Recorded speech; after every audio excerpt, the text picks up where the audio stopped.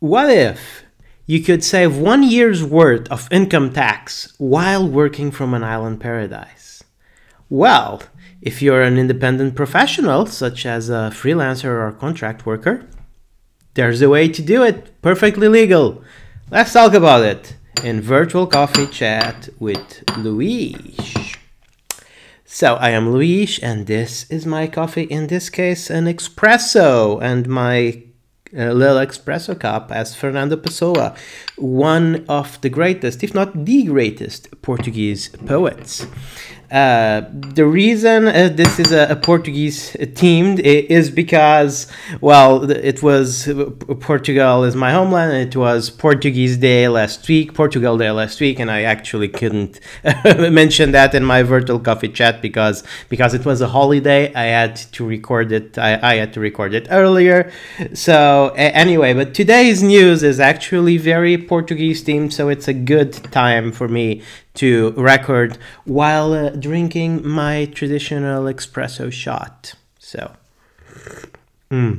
if you haven't tried espresso, I highly recommend it. I can't go back to normal coffee. Well, that's not true. Sometimes I go back to normal coffee, but it's just so nice. In any case, so I want to talk to you about Cabo Verde, which in Portuguese, to English it translates something like Green Cape. And it's one of the ex-Portuguese colonies off the coast of Africa. It's now an independent island country, and it is beautiful. It has everything you'd associate with an island paradise: blue seas, green forests, blue skies as well. A very, very nice baseline temperature. It's really cool. But what's coolest even is that they are trying to attract digital nomads to their shores. So,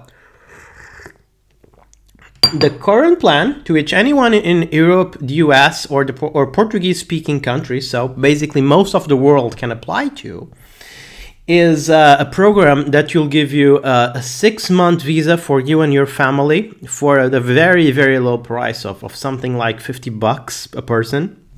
So quite low for 6 months, and extensible to a full year, so that you can work from there, right? It's a work visa. You can work, you can apply. If you get the visa, you can work from there. And while you're working from there, if you're obviously, if you don't have responsibilities in the other countries, if you're basically a contractor, worker, or freelancer, you don't have to pay any income tax. So basically, you get to do the work that you're doing from an island paradise with no income tax whatsoever. You're not obliged to pay income tax there. Right now, obviously, if you're not a contract worker or a freelancer, meaning if you're not an independent worker, you might have commitments, right, to the company that you work with, to the country of where the company you work for is based. So I can't talk about that. But for those kinds of professionals, it seems like a very sweet deal. That visa costs almost nothing. I would urge you to search for this soon, because there's a limited supply. They're counting on doing something like 4,000 of the things. So I would definitely urge you to try it out, because it is a beautiful, beautiful country. And again, this is one of the things that I like the most about remote work, is that it really allows, everyone to win, right? Your clients won't lose anything, because it's not like your income tax influences them. The country will benefit massively for having people with, I would say that probably whoever picks up on this has a higher level of income than the residents. So although they won't be paying any income tax, they will definitely be contributing to the local economy's growth, because they will be spending there, and there's a lot of neat stuff to spend on in Cabo Verde. And and definitely it's good for you, because just imagine, especially if you're in America or in one of, for me, income tax, that's something like 40% of what I make, right? So if maybe I'll apply. Who knows? But that's definitely, if for a year I can earn 40% more, That's quite something, right? And I guess that many people, will be in the same situation. So this is definitely a great opportunity. I urge you to check it out. And this is yet another way in which remote work really helps, make the economy work for you. Essentially, it makes the economy work for you, and it really is not a zero-sum game. This benefits everyone involved. It was very wise of the Cape Verde government to understand that, okay, we're not going to win. We can let go of the income tax of these people because, well, number one, they wouldn't be working here anyway, so it's not like we're losing anything.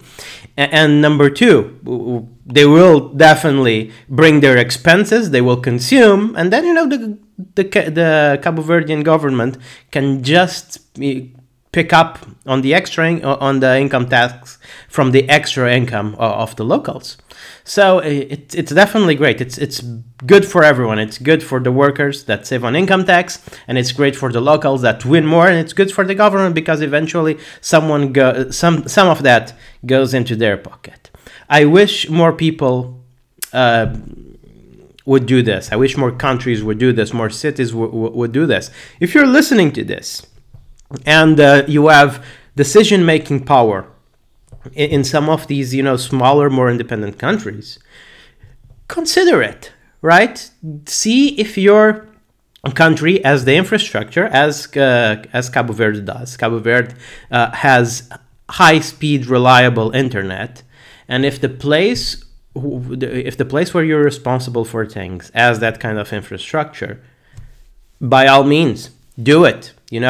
Try to make it attractive, create attractive packages for digital nomads, for contractors. It's a very nice way to stimulate the local economy. So anyway, that's the virtual coffee chat for today. I hope you enjoyed it.